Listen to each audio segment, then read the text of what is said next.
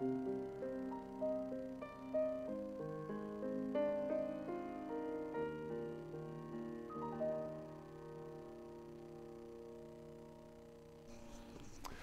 morning.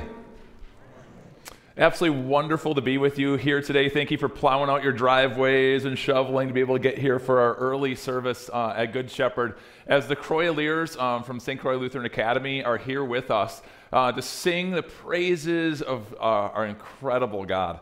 My name is John Enter. I'm one of the pastors on staff at St. Croix, and it's my honor as well to be able to share God's word with you today. The theme of today's service is Behind Enemy Lines. And man, that's what Jesus did. He left heaven to come down to earth, to come where the devil has ruled and reigned over hearts and lives of the people here for so long, to save us and to rescue us. And so that's where we'll be focusing our attention here today. The Croixaliers will now sing our opening song, O Church Arise. May the Lord bless our worship.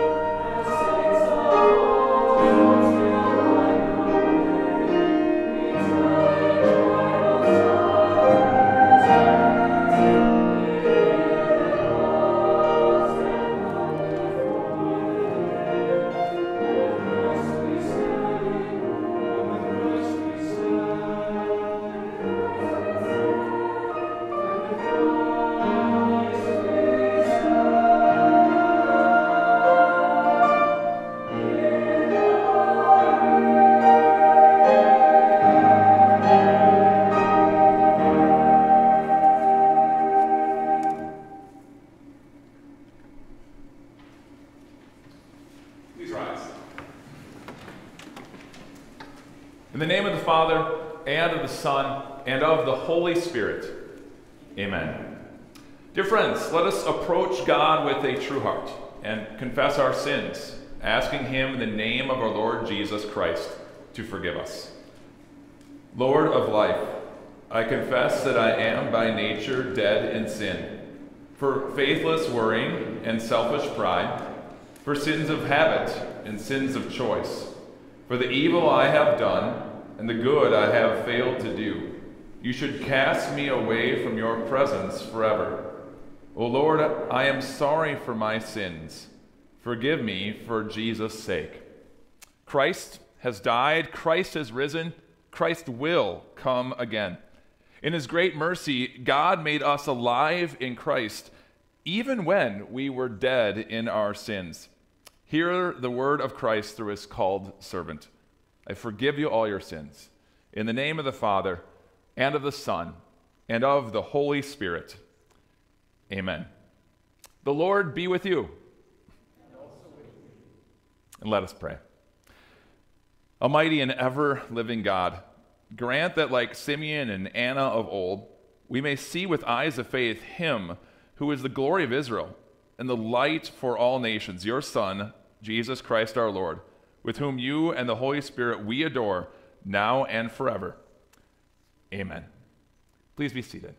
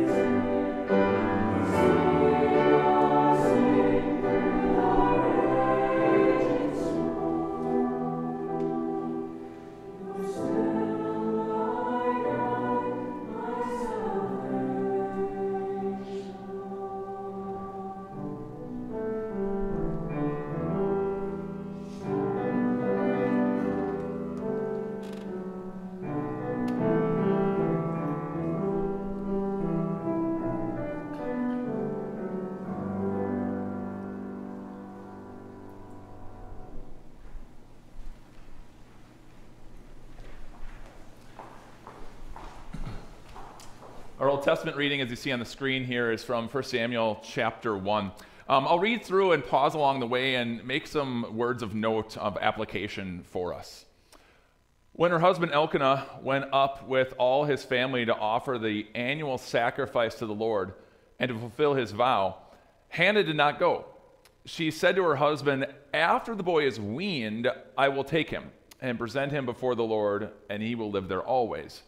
Now, backstory that's going on here, you see where this book is taken from, or this account is taken from Samuel. So Hannah, years before, was in the temple, just destroyed, distraught, crying, praying, pleading with God that God would open her womb and she'd be able to have a child. And the high priest at that time saw her and thinks she's like drunk and out of her mind, and it's just that she was pleading with God. Well, God opened her womb. And what she had prayed was, "God, if you allow me to have this child, I will give the child after this child is weaned to you."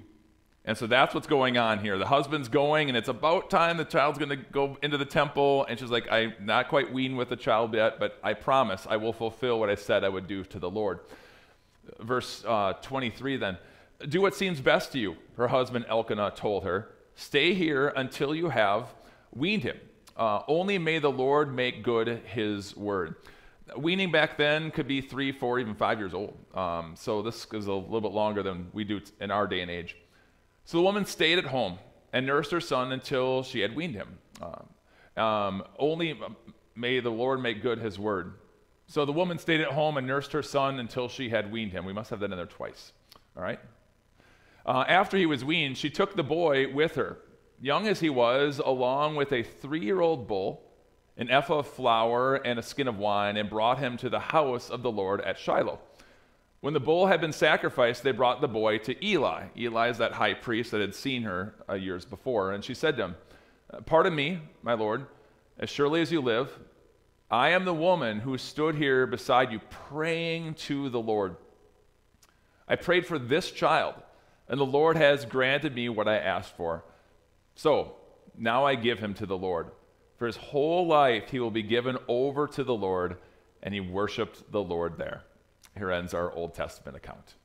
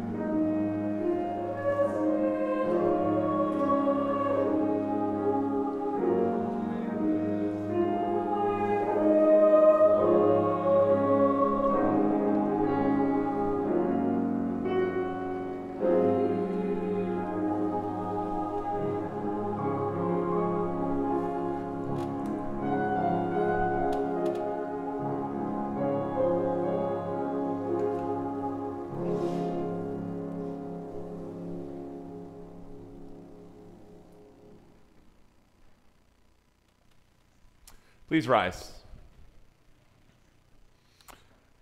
Our gospel lesson today will also be the basis for our sermon message. I'll read. When the time came for the purification rites required by the law of Moses, Joseph and Mary took him to Jerusalem to present him to the Lord, as it is written in the law of the Lord. Every firstborn male is to be consecrated to the Lord, and to offer a sacrifice in keeping with what is said in the law of the Lord, a pair of doves or 2 young pigeons. Now there was a man in Jerusalem named Simeon, who was righteous and devout. He was waiting for the consolation of Israel, and the Holy Spirit was on him. It had been revealed to him by the Holy Spirit that he would not die before he had seen the Lord's Messiah. Moved by the Spirit, he went into the temple courts. When the parents brought in the child Jesus to do for him what was the custom of the law required, Simeon took him in his arms, praised God, saying, "Sovereign Lord, as you have promised, you may now dismiss your servant in peace. For my eyes have seen your salvation, which you have prepared in the sight of all nations, a light for revelation to the Gentiles and the glory of your people Israel." The child's father and mother marveled at what was said about him. Then Simeon blessed them and said to Mary, his mother, "This child is destined to cause the falling and rising of many in Israel, and to be a sign that will be spoken against, so that the thoughts of many hearts will be revealed, and a sword will pierce your own soul too." There was also a prophet, Anna, the daughter of Penuel, in the tribe of Asher. She was very old and had lived with her husband 7 years after her marriage, and then was a widow until she was 84. She never left the temple, but worshiped night and day, fasting and praying. Coming up to them at that very moment, she gave thanks to God and spoke about the child to all who were looking forward to the redemption of Jerusalem. When Joseph and Mary had done everything required by the law of the Lord, they returned to Galilee, to their own town of Nazareth. And the child grew and became strong. He was filled with wisdom, and the grace of God was on him. Here ends our gospel message. This is the gospel of our Lord. Praise be to you, O Christ. Please be seated.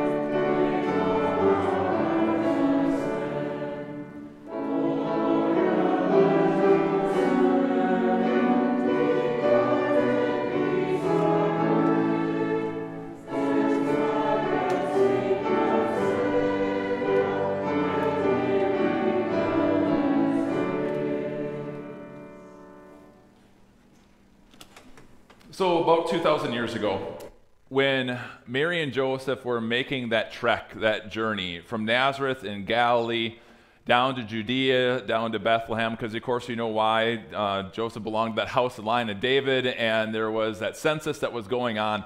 How difficult that journey must have been. Do you remember how Mary was described in the Bible? Great with child.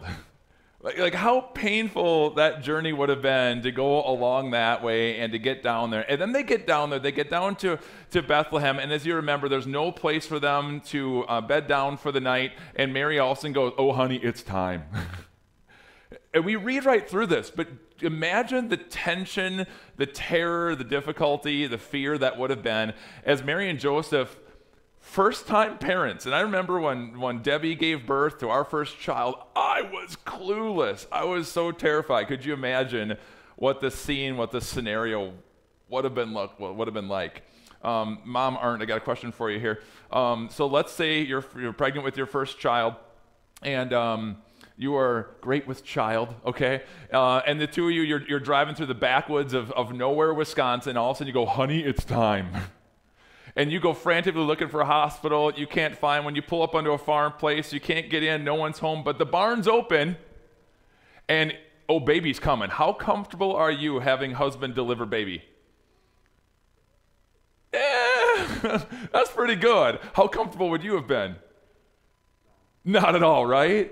But see, the thing is with Scripture, this account is so familiar. We read through the tension, the terror, the difficulty that would have been this time. God blesses it. I don't know how silent that night would have been with the delivery happening, or even how holy it would have been with everything that happened. But Mary and Joseph have the joy of little baby Jesus being born. And in the weeks after this, and that's where we are right now, we're in the weeks after Christmas, everything would have been relatively calm for this young family. Mary's recovering from the birth and settling into her new role as a new mom. Joseph went out and took care of his responsibilities for the census, which is the reason they went there in the first place. Undoubtedly, Joseph has gone out and he's trying to find some work on the side, maybe as a carpenter to feed his family. Everything's been really, really quiet. Until about right now. About this time on that first Christmas, in the weeks after the first Christmas, they'd have been gearing up for yet another trip, another journey. When Violet, our firstborn, was born, I remember literally pulling out of the parking lot. You know when you pull out of the parking lot, there's that little dip when you go on the road. And I was like 1.2 miles per hour. Like, is the baby okay? Like, I didn't want to venture out with our child, like, at all. And here they are going on another trip. Why? Well, this was in our text. And we read right past it. The reason why they are going on a trip is because they're heading into Jerusalem. Now, from Bethlehem to Jerusalem, not a long trip, but still, it's a trip. And you're carrying God's Son, the Savior. This is probably one of the first times that they are venturing out. But there was, two Old Testament laws that they were fulfilling. And it was right there in our text. The thing is, and maybe you've heard this account before in Scripture, we tend to read right through those first few verses of this Old Testament law stuff because we don't really get it. And we want to get to the cool story of the cute old man, Simeon, who scoops up the baby. Like, there's the meat. That's where our heartstrings go. But anytime I preach, I really like to be a teacher preacher. I want you to learn something new about God and God's Word that maybe you didn't know before, and then especially to grow deeper in God's amazing love for you. And so I want to take a moment here to explain the why. I want to take a moment to explain why they're going in to Jerusalem with these two Old Testament laws. Now, one part is for Mary and one part is for Jesus. I've highlighted the part about Mary in yellow and Jesus in blue. So let me read it and then I'll explain it. So here's again the beginning of our text. When the time came for the purification rites required by the law of Moses, that was for Mary, Joseph and Mary took Jesus to Jerusalem to present him to the Lord, as it is written in the law of the Lord. Every firstborn male is to be consecrated to the Lord. Now we go back to Mary. And to offer a sacrifice in keeping with what is said in the law of the Lord, a pair of doves or two young pigeons. All right, let me break this down for you. So 40 days after giving birth, every Jewish mama needed to go back into Jerusalem and to offer a sacrifice, because through the birthing process, she had become ceremonially unclean. Old Testament, if you came in contact with blood or a dead body, or there's different things that made you ceremonially unclean, and you couldn't go in the temple for a while, you'd offer in sacrifice, and then you could go in. So do you remember when Jesus called the Pharisees whitewashed tombs? That was a major slam. Oh, that was a big slam. And it goes back to being ceremonially unclean. Do you remember in the Old Testament, there were 3 different times they were required by law to go into Jerusalem on a pilgrimage. And if you're walking into Jerusalem and you stepped over a grave, you became ceremonially unclean. You came in contact with a grave, a dead body. And so they would literally whitewash the tombs. They would paint them like a bright white leading up to these ceremonial times that the Old Testament Jews would go into Jerusalem. And what Jesus is saying is, Pharisees, you look so pretty and you look so white and you look so good, but inside of you is a rotting death. And if someone comes in contact with you, they're not pleased, God's not pleased with them. That's a slam. That's a big old slam. Now, Mary could not go into the temple for these 40 days. So in Leviticus chapter 12, the Jewish mamas then had to go in to give a sacrifice. 2 doves if they were wealthy, 2 pigeons if they weren't. All right, so that's why Mary's going. But it's not just Mary. It was also Jesus. In Exodus chapter 13, all firstborn males were to be consecrated over to the Lord, given into service, basically, over to the Lord. Remember, Elkanah and his wife Hannah gave Samuel in consecrated service over to the Lord. All right, interactive time for the sermon for a second. Does anybody know Exodus chapter 13? What's going on in Exodus chapter 13 that God would say every firstborn males of the Jews be consecrated to the Lord? What's going on time-wise here? Anybody know? I heard a whisper. No whisper anymore. Book of Exodus. So the Israelites exiting Egypt. Remember the 10th of the 10 plagues? What was the 10th of the 10 plagues? The death of all the firstborn males in Egypt. And so Exodus 13, God says every firstborn male, both men and animal, of the Jewish family, a nation, is to be given over to the Lord. The animals, their necks were broken. Well, God wasn't for child sacrifice, but then he had sacrifice happen on behalf of the child. Unless you weren't going to redeem the child, you were going to give the child into service. So Numbers 3 says that you could do a sacrifice to redeem your child from service to the Lord if you didn't want your child to serve Jesus or serve the Lord the entire time. Now, our text is very clear in saying that when Mary and Joseph and Jesus go into the temple, they just offered the sacrifice for Mary. The 2 doves or 2 pigeons. Because they only need to consecrate or do the sacrifice for Mary, because they don't need to redeem Jesus back from service. They knew who Jesus was. They knew Jesus was this miracle child, this miracle birth, come to bring the miracle of forgiveness to the entire world.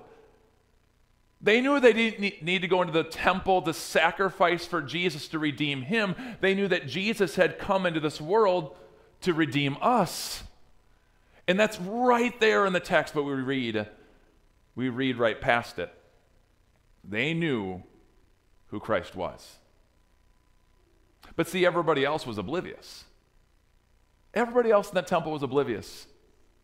I wonder how many people saw this young couple that was there and maybe looked on them in disdain. I wonder how many people, as they were rushing around inside the temple, they were oblivious to God in the flesh right there among them. How many of them were oblivious? They literally cut in line in front of Jesus, cut him off in the line of the sacrifice. I wonder how many people did that. When Joseph went into the temple area to buy, presumably because they were poor, pigeons for Mary's sacrifice, I wonder how many of the animal vendors that were there price gouged him. And they're price gouging God. They were completely ignorant to what was going on. I think this is a cool thing to show you. This is a model of the temple in Jesus' day, Herod's temple. In the bottom section, you see the circle and the stairs in the semicircle that go up.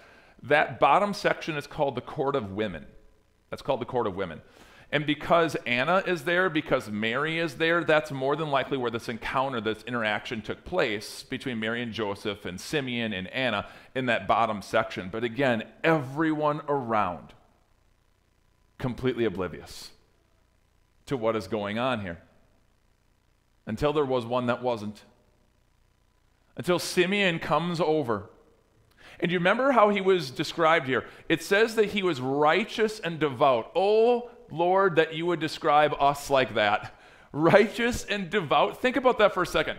Righteous, meaning doing the right things to each other. Righteous in your living here on this earth. Righteous and devout. Devout to God. Faithful to God this way. Faithful to God this way. What an incredible description that God gave of him. Righteous and devout. And the Holy Spirit was on him. It had been revealed to him by the Holy Spirit that he would not die before he had seen the Lord's Messiah. We're not told how he was told. We're not told if he had that come to him in a dream. Sometimes that happens in the Bible. We're not told if an angel appeared to him. Sometimes it comes that way. We're not told how he knew, but he did know that he would not die till he had seen the Lord's Messiah. And so this old man, moving as fast as his body could crack and creak and shuffle and move, goes over, scoops him up. Now, if someone baby snatched my first daughter, Violet, from me, I'm probably going to deck him in the jaw. If someone baby snatched Violet from my wife, Debbie, Mama Bear is going to come out. And I wonder if Mary and Joseph have that instant reaction as well. But then they hear these words. Sovereign Lord, Simeon said, as you have promised, you may now dismiss your servant in peace. For my eyes have seen your salvation, which you have prepared in the sight of all nations. This prophecy that he was the promised one of God. This is now the second time there is a public announcement of the Savior being born into the world. Of course, you probably know the first one. To those shepherds who are buying in the fields nearby, keeping over their watch of their flocks at night. You know, I marvel at who it is that God chose to tell about the Savior being born. Like, he doesn't go to the magistrates and the Pharisees or the to-dos. He picked shepherds. Dirty, live out in the field shepherds. And did you know that in Jesus' day, shepherds were so low on the rung of society that shepherds, the testimony of shepherds was not even admissible in court? And that's who God picks, the dredge of society. And then to pick an older man who has passed his prime in the eyes of society, and then not just the shepherds, not just Simeon, but also Anna. This incredible woman of faith that God chooses to let the Savior be known to. And what a testimony that is for us, because who am I? I'm a nobody. Who are any of us? But God chose us. God chose you, and God loves you, and God sent the Savior to you and to your heart. Oh, what peace that gives. Anna, how was she described? She never left the temple but worshiped night and day, fasting and praying. This woman of faith holding on to the truth of God. Everyone was oblivious. Everyone was oblivious. Besides one more. Well, the devil knew. The devil knew. I'm sure the devil heard that announcement that was made by those angels to the shepherds. Today will cause good news of great joy for all the people. For today in the town of David, a Savior has been born for you. Oh, the world was oblivious, but the devil wasn't. He knew. He knew. And when Simeon scoops up baby Jesus and makes this proclamation of who he is, the Savior of the nations, the devil knew. Oh, he took notice. You know, I imagine the devil in hell at this point rising up the other demons that are there and saying, boys, let's get him. He's here. He's among us. And God is dumb enough to put on human flesh and weaken himself. Boys, let's get him. Rise up, he's here. We've done this once before. We had Adam who was perfect, but human, and we got him to sin. We had Eve who was perfect, a human, but we got her to sin. Let's get him. Let's destroy him. Let's make him fall into sin, and we win. God is dumb. We are wise. Let's go. What do you got? Imagine a demon suggesting, well, what about Herod? We got him on our team. Do you remember what, Satan, we got him to do with his brother's wife? He stole his brother's wife to make him, her his own. Let's use Herod. Perfect, the devil says. And he works this fear into the heart of Herod to send those soldiers to go kill all the babies in Bethlehem.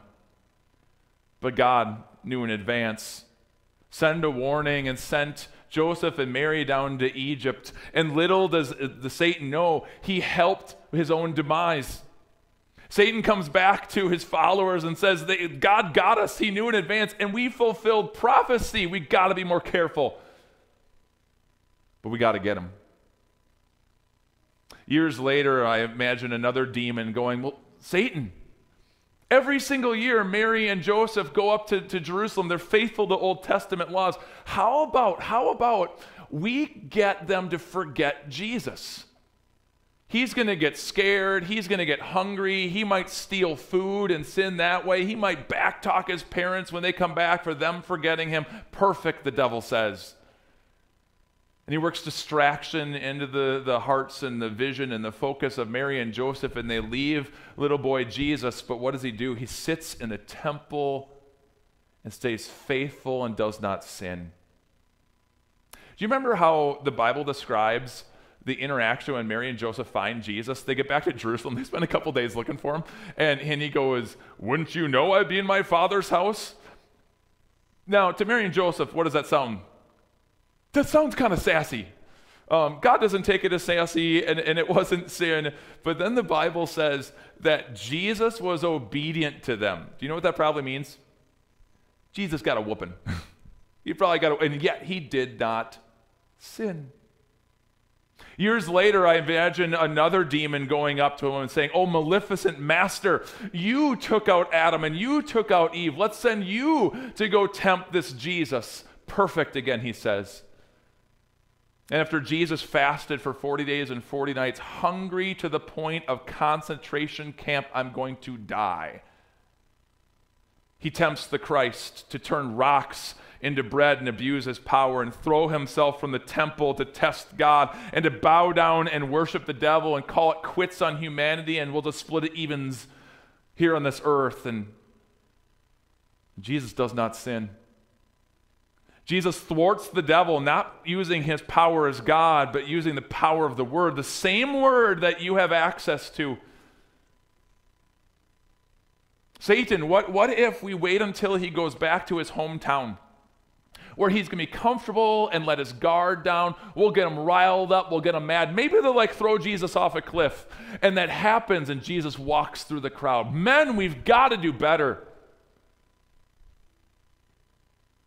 What about Judas? I imagine one of them saying, he's wavering. Perfect, the devil says. And he works a greed into the heart of Judas and fear. And he works fear into the hearts of the Pharisees, and a jealousy into the hearts of the Pharisees, and a mob mentality into the people that was there, and a fear of Rome. And they got him. They got Jesus on the cross. And I imagine down in hell, Satan and his followers throwing a party of all parties. We got him. We destroyed him. The world is ours. as the lifeblood of Jesus drains out. As Christ cries out, my God, why have you forsaken me?" The party in hell got louder until it didn't. Until the moment of the death of Jesus, there's a massive earthquake. And I envision someone in hell saying, "What was that?" And the devil, trying to save morale, goes, "Oh, it was nothing." But you know it was everything. Because at that moment, the curtain in the temple tore in two. Do you remember what this is all about? That in the temple, there was this holy room, the most holy of holies, and it was a perfect cube, and inside was the altar of God. Inside was the ark of God. It was God's throne room on earth. That was what it was designed for. And there was a thick curtain between the holiness and perfection of God and us, the sinful people. But at the death of Jesus, that tore in two.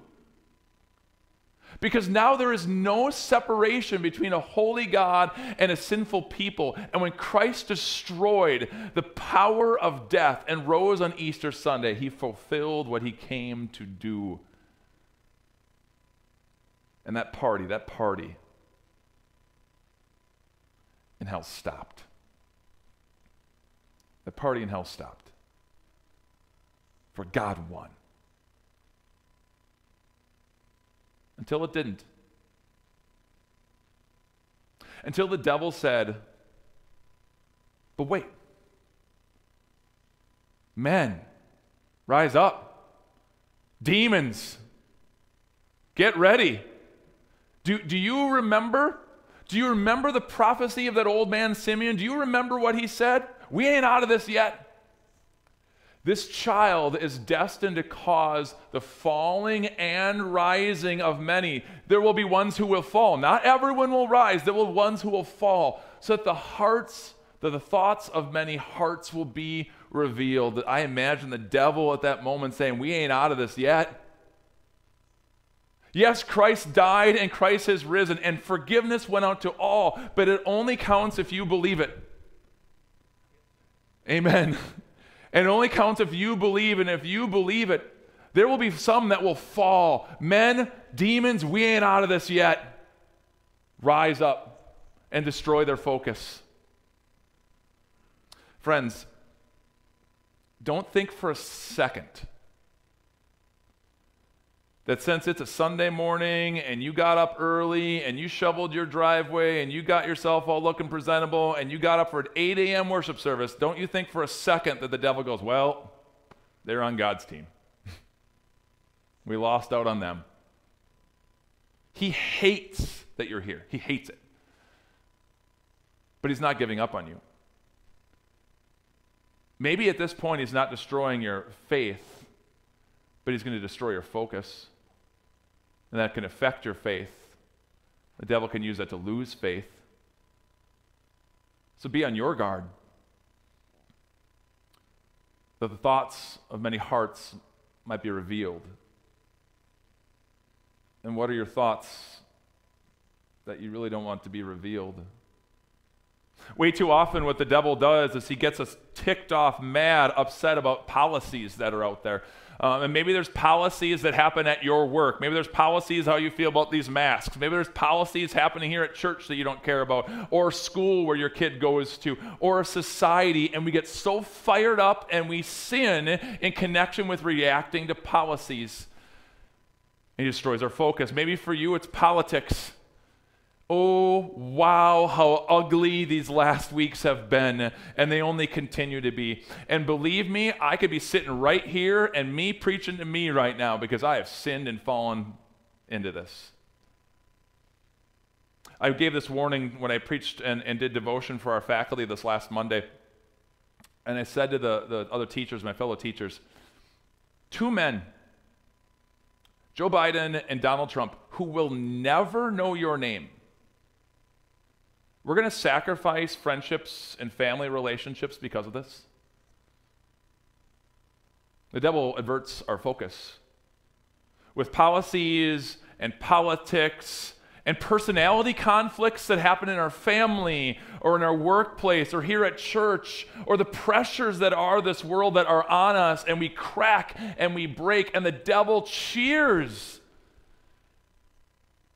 because he reveals our thoughts of many hearts that cause falling. That's what he did to Judas. He found his weakness and he exploited it. And no, the devil does the same against you. The devil is like water. Here's this road designed to hold the water on one side, the left, not to get to the right. And for some reason, at that particular place, of this long road that was there was a weak point in that road, and the water worked, and the water worked, and the water broke through. And the devil, he's like water. And he's going to work and work and work to break through, to destroy. And when he does, don't make excuse. Don't make excuses. Don't cover up. Go to your Savior. Go to Christ Jesus, who loves you, who's forgiven you, who cares the world for you, who said, over my dead body, I will have them be mine. And have peace that you are. Have peace that you are. It is 2 weeks away. 2 weeks away from the Super Bowl. Today's a big Sunday. If you're a Packer fan or other fans that are out there, sadly, my team is long gone out of the playoff picture here in football. But we are 2 weeks away from Super Bowl. Anybody in here big football fans? Got any football fans in here? A couple people raising hands going on here. All right, I saw your hand first. Can you name the winner of every single Super Bowl? We're in Super Bowl 55 now. Every single Super Bowl winner, can you name them from 1 to 54? Do you know that I can? You're impressed by this. You know that I can? Are you ready for this? The winner of every single Super Bowl is this. The team that scored the most points. You're welcome. Right? It's not that hard. That's how you win, right? They won. Here's the deal. Jesus won. He scored forgiveness for you. He brought love and grace for you no matter what you've done in your life, no matter how big or how often. Jesus won. And he has given you, he has granted you, he has lovingly permitted over to you that victory. So friends, have peace. Have a growing peace in your heart that God won. He won you from the devil, and he holds you secure. So keep your focus. Keep your focus on Christ, and in him, you're always safe. Amen. Please rise. Please join with me as we make a confession of our faith with the words of the Apostles' Creed. I believe in God the Father Almighty, maker of heaven and earth. I believe in Jesus Christ, his only Son, our Lord, who was conceived by the Holy Spirit, born of the Virgin Mary, suffered under Pontius Pilate, was crucified, died, and buried. He descended into hell. The third day he rose again from the dead. He ascended into heaven and is seated at the right hand of God the Father Almighty. From there he will come to judge the living and the dead. I believe in the Holy Spirit, the holy Christian church, the communion of saints, the forgiveness of sins, the resurrection of the body, and the life everlasting. Amen. And let us pray. O light of the world, shine like a beacon for us and the people of our world. Let the good news of salvation be heard in the remotest corners of the earth. Open our own lips to speak your name to those around us who still live without faith or hope. Arouse us and our missionaries to flood the world with the light of your gospel. Look with favor upon our nation. Enable our leaders to govern with wisdom, honesty, courage, and justice. Protect those who serve in the armed forces and law enforcement. Watch over our loved ones near and far, that they may remember your love and rejoice in your salvation. Strengthen the faith of the sick and disheartened. Give hope to those in despair and comfort those who mourn.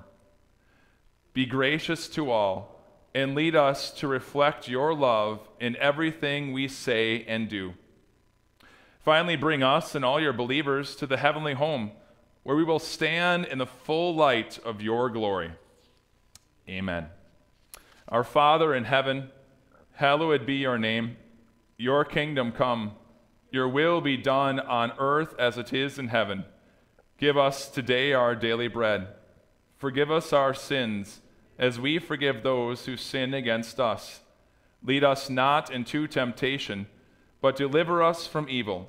For the kingdom, the power, and the glory are yours, now and forever. Amen. Please be seated.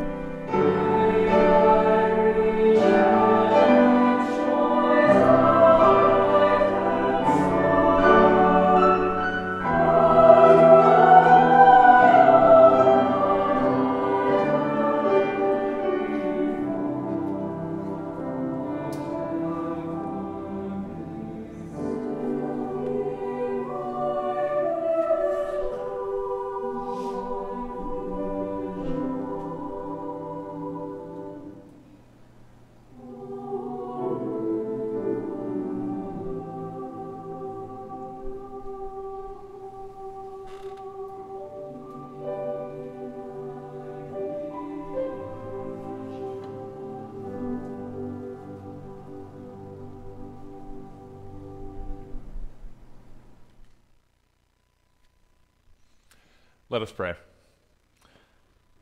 O Lord God, our Heavenly Father, pour out the Holy Spirit on your faithful people. Keep us strong in your grace and truth. Protect and comfort us in all temptation. Bestow on us your saving peace through Jesus Christ our Lord, who lives and reigns with you and the Holy Spirit, one God, now and forever. Amen. Brothers and sisters, go in peace, live in harmony with one another, and serve the Lord with gladness. The Lord bless you and keep you. The Lord make his face shine on you and be gracious to you. The Lord look on you with favor and give you peace. Amen.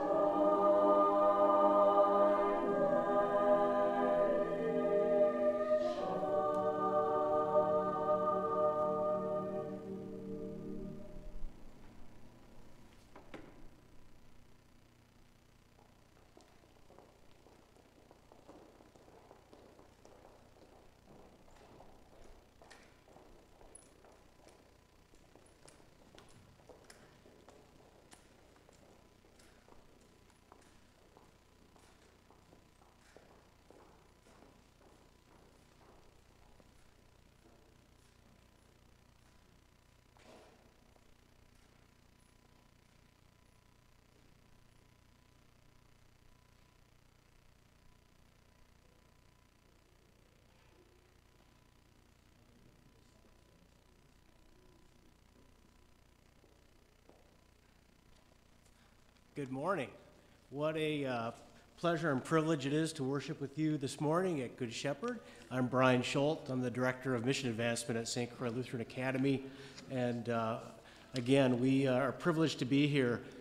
Good Shepherd is very well represented in our student body at St. Croix, and we want to say thank you for all your support. So the current year, COVID has brought a share of challenges, just like it has for your church. And it also brought some blessings. And so one of the things that I want to share with you is our Fine Arts Project. Because of COVID, the students learned from a distance in the spring, and so that allowed construction to start early. And as a result, we were able to open our new facility to our students when they came back from Christmas on the 6th of January. So I want to give you a quick photo tour. Normally, by this time, we would have had a dedication, and you all hopefully would have been able to see it in person. This is a brief tour, and we hope that we're able to have a dedication soon where we can invite all of you to come. So the first thing you'll notice is the curb appeal has changed significantly. It's really a beautiful sight. At night, you can see the sign illuminate through the windows, and we actually have windows. That is also, if you're familiar with the school, St. Croix, windows come at a premium, and so we have lots of glass to let in natural light in the front of the building, and that's a blessing. The other thing you'll notice, when the chapel was finished in 2005, it kind of sat out there on the southwest corner as kind of an appendage to the front of the building, and now you'll see that it really is balanced and really a beautiful street view. Here you see the entryway. We have a new secure entryway for students to enter. It provides a level of face-to-face security that we didn't have in place before, and it's pretty efficient. This is the view down the hallway towards the Fine Arts from the front of the building, from the entryway. And you'll notice that we've got a gathering area out front. And this is a spot that is not only popular for the students after school, waiting for rides or doing their work, but you will see faculty and staff hanging out there during the school day as well, because they have an opportunity to soak up some natural sunlight. So this view is students walking from the chapel over towards the Fine Arts Center. So that there's a link that connects the building all the way across from north to south now. And this is the view down the hallway into the Fine Arts Center. On the right-hand side, the brick that you see used to be the exterior of the building. So that's now been worked into an interior hallway. On the right-hand side, there's restrooms in the immediate doors, and then just beyond that, we have practice rooms with pianos, and I think there's 4 small and 2 large. And then on the left-hand side are the choir and band rooms. So this is a view of the choir room now. You'll see that it's massive just in total volume, but it also has sound diffusion and sound absorption qualities, and so the sound is fantastic, both for singing and speaking as well. You'll see the panels on the wall that help with that. You'll also notice there is a grand piano, and that is not the grand piano from the chapel, but rather we had a generous donor that donated, from what I understand, the most recorded piano in the world. So it's a very, very nice Yamaha 7.5-foot grand that our students are able to enjoy as well. This is the band room, and so again, lots of space, lots of volume, plenty of room for the students to spread out. We've got some separation there with polyvinyl panels just to keep everyone safe. But again, both rooms actually have state-of-the-art recording capabilities as well, and so these rooms give us an awful lot of flexibility. And I had to share this. This is our music storage area, and in the past, that really would have been Mr. Marquardt and Mr. Fenske's office. And so now they have a separate office, and we've got almost 4,000 pieces of music stored with room to store more. And so the facility has been a great blessing for us. And if you would like to see it, we don't do group tours, but if you would like to see it individually, I'm happy to give tours, and I'll be around afterwards so we can arrange for that. So now for the good part, we have two of our seniors that are going to share a little bit about St. Croix and their experience at St. Croix with you. And I think one of them will be kind of familiar to you. So come on up.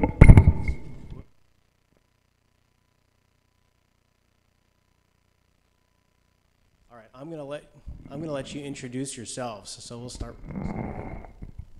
I am Zach Arndt. I attend here, as probably most of you know.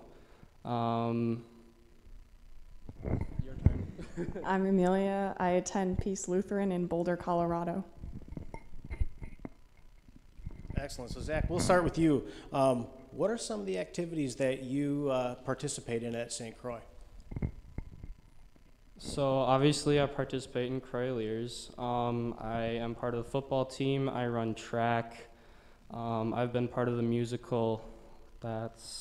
That's most of what I've done. I'm in Croixaliers also. I am on the volleyball team and I do softball. Zach, so what activity do you enjoy the most and why? As much as it may not please my director, I will have to say football. Just because that's been my favorite sport growing up. I've always loved it. I also like sports, so I'm going to go with volleyball because I also really enjoy playing it. So. All right, so St. Croix's mission statement is to educate the total student, spiritually, intellectually, physically. So how has St. Croix prepared you? On the academic side of things, the teachers really care about you. If you're struggling with a concept, they talk to you face to face. They try to make you understand it at your level and not with all the big words that maybe they understand. So it's a really personal connection from the teachers. Academically, a lot of the classes are pretty challenging, but they're a good challenge. So that prepares students a lot for their future. What aspect of St. Croix has impacted you most? The fact that St. Croix is not like a huge public school with 1,000+ students is really nice. We only have about 460, including our middle school, so that just makes for a really good family environment where I'm really close with a lot of my class. I would say the majority of my classmates I'm really good friends with. The teachers have influenced me a lot. They're, like Zach said, they're really close to their students and they care about you. So that helps a lot. All right, to close us out, why don't you share what your plans are for next year?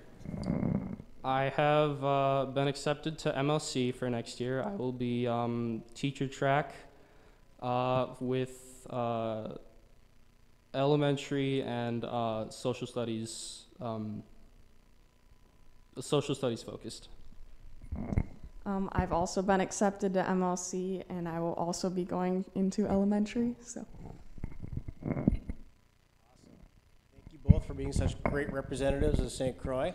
And thank you again for your support of St. Croix. And we'll be around afterwards, so if you'd like to ask questions or mingle with students, please do so. Thank you. Thank you. And it's my first time seeing you all, so welcome. We welcome all of you. We welcome our guests. We welcome those of you who joined us on the live stream as well today. Just a couple of quick announcements, mostly housekeeping kind of things with the service and so on. I need to thank the Croixaliers, the students, what beautiful music. Mr. Mark Ward, his wife April as the accompanist, for bringing them, Pastor Enter for sharing God's Word with us today. Thank you all for being with us. You'll notice on your pews, the end of your pews, there's a Connect card. If you would sign that, fill that out for us, we would appreciate that. Those of you joining us on the live stream, if you would sign our online Connect card, there's a link there on the screen for you as well. Take a look at that. The box for your regular door offerings, or your regular offerings, is out in its usual spot for those of you who are familiar, out in the entryway there. On the usher stands here in the sanctuary, as on your way out, are our regular offering plates. There we're gathering a door offering today to support the ministry at St. Croix as well. So certainly encourage you to consider that. If you've joined us online or are giving online regularly and faithfully, goodshep.com/give. There's a drop-down menu there called Other, and under Other there's a category for missions. And everything that comes in that category for missions today through Saturday will be folding into the door offering and sending on also to St. Croix. So if you don't have it today, want to give online, or are regularly giving online, that's a way for you to continue to support that ministry as well. The last thing for you this morning, we do have a voters forum coming up a week from today, January 31st. It's at 6:30. We'll entirely be on Zoom. We'll send out an invitation with a link to that Zoom meeting, but 6:30 next Sunday, certainly encourage you to join us. It's a very important regular quarterly meeting, but a very important one as we move our ministry forward. With that, you'll also notice there on your pews there's a baggie with a wipe in it. If you're willing to help us out, turn over for the 10 o'clock service. Just wipe down the pew in which you sat and the one in front of you that you may have touched. That will help us get ready for the next service. With that, thank you for coming. Have a great week as you go out behind enemy lines and fight with Jesus.